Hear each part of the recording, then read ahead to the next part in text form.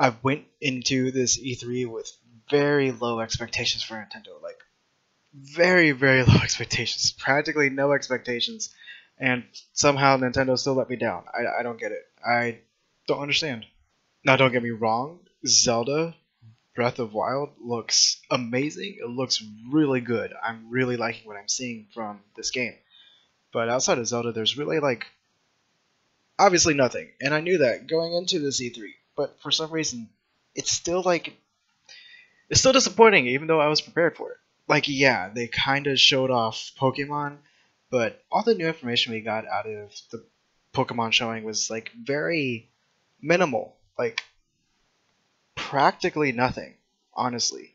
And they just dragged that presentation out forever. And whenever they were talking to the creators, whoever they were, there was really no actual information. It was just like, hey, you guys made this game based off Hawaii.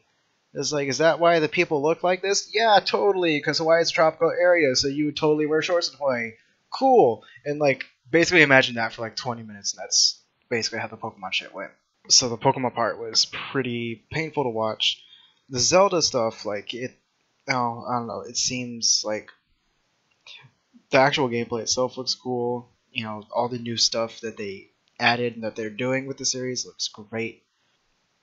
But I mean, it's just one game. That's just one game. If we look at like Sony's and Microsoft's E3, they had a bunch of games to show off, and a lot of them looked good. It'd be like if you showed up at a barbecue. Sony and Microsoft are the people over there that, you know, they go all out. They got the burgers, they got the hot dogs, they brought all the buns, they got, you know, they got some beer, they got soda, they got a little bit of something for everyone. And it's all good. And Nintendo shows up with like one steak. Clearly this isn't enough for everybody, and that one steak that they brought is pretty damn good.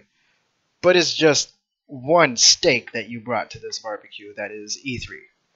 So yeah, I think there it is. Not too long of a video. I think Sony's E3 showing was the best, followed by Microsoft, followed by Nintendo, and yes, I am putting Nintendo above fucking Ubisoft because that was just, ugh, it was so bad.